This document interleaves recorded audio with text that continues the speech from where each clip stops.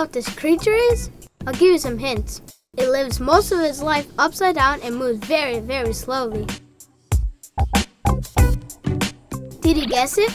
Yep, it's a sloth. Sloths live in the forests of Central and South America. They can be hard to find in the wild because they have good camouflage, and they rarely come down from their homes up in the trees. I spent the whole morning one day searching for sloths with this guide. I would not guarantee you giving my words by saying, yes, we will see a sloth, because we are not in the mood to see a sloth. We have to be in the jungle, walking around, looking timely, carefully, until maybe we hope to see one. Want me to see that sometime? Yeah! Ah ha ha! I got him. I got him. Here is one. Awesome. We did find one, but all it looked like was a bunch of wet hair or a nest stuck way up in a tree. I was really lucky one day to find a sloth at Tarambina Rainforest Center. It was awake and moving around. This is pretty rare to see in the wild, because sloths sleep almost 20 hours a day. We waited long enough. Oh, he's waking up. Saying I want to go back to sleep. Sloths are my favorite animal, so I want to learn more about them. I got the chance to do this at Aviarios Sloth Rescue Center. That's near Puerto Viejo in Costa Rica.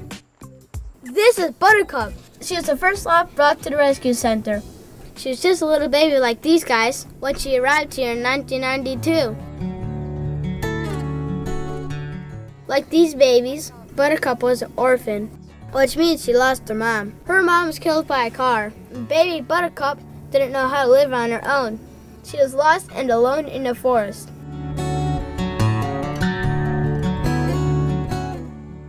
Some kids found her and brought her here, where she can be safe. Buttercup is happy here and so friendly. She loves people. I think Buttercup thinks that she's a person, or maybe she thinks that we're all sloths. I love how she always looks like she's smiling.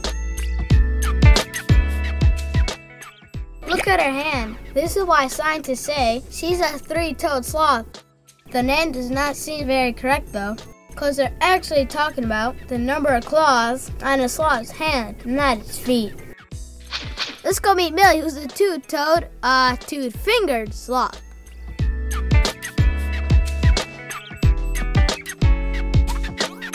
This lady is Ursula Roque. Her mom started this rescue center. Millie is so cool. See her two front claws? Millie loves the camera. She's sniffing it out to see if it's something to eat.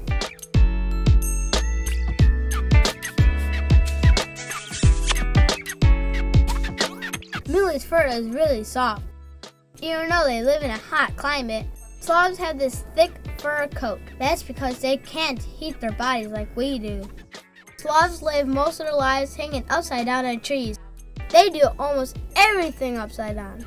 Eat, sleep, mate, and even give birth. They spend so much time upside down, the hair grows up, not down like ours.